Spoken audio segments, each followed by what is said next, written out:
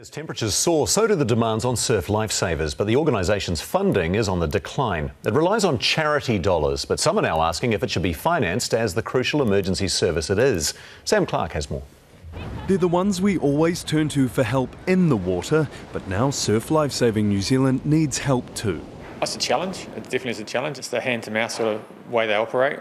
Year to year, they don't have a long-term funding plan because everything's based on traditionally fundraising. As revenue from pokie machines drops and direct donations fluctuate, the charity is increasingly reliant on lotto funding. Now it wants the government to step up. It's definitely time for a game changer.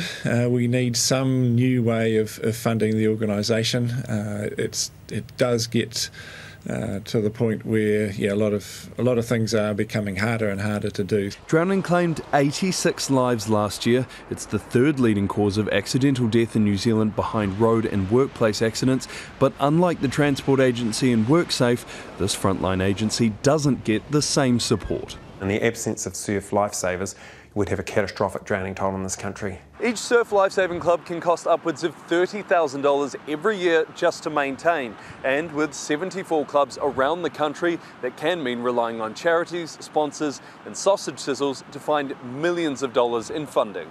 Funding which some say should be coming from the top. The drowning toll isn't coming down, so we are heading towards a perfect storm, so we'd certainly welcome a conversation. It's a conversation the government's open to. Penny Hinare, who covers community and voluntary sector, wants to sit down and have a conversation with them.